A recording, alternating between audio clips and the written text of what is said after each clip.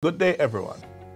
As we welcome the start of the tourist high season on December 15th, it's a significant moment for industry, one that requires our collective attention and dedication. Tourism isn't just an industry, it's an integral part of our national identity, woven into the fabric of Jamaica's cultural tapestry.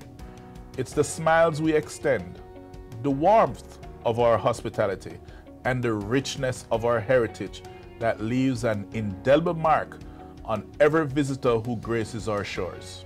Our Treat Our Visitors Right campaign embodies not just a slogan, but a commitment, a promise we make to ourselves and our visitors.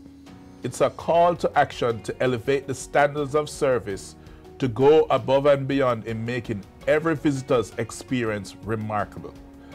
I urge each and every single one of us, from industry partners to fellow Jamaicans, to embrace this high season with a renewed sense of pride and responsibility. Let's ensure that every interaction, every moment, resonates with the spirit of Jamaican hospitality. Together, we can create lasting memories for our visitors, memories that inspire them to return and share their positive experience with the world about Jamaica. Thank you for your dedication and commitment to our vibrant tourism industry. Let's make this high season an unforgettable one, embodying the essence of Jamaican hospitality. Let's treat our visitors right.